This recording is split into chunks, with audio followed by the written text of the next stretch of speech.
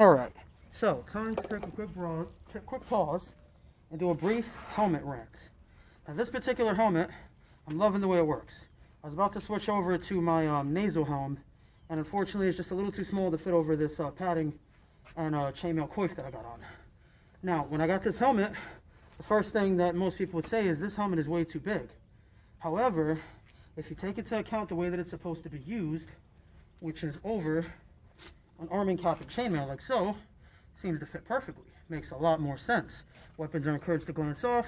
You got all the chainmail to cover anything in between and the padding. Anyhow, they also mentioned, not enough face protection. But like I said, that's what the coif's for.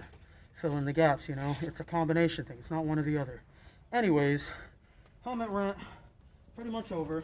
We're going to test something out a little different here in a second on the subject of helmets and face protection.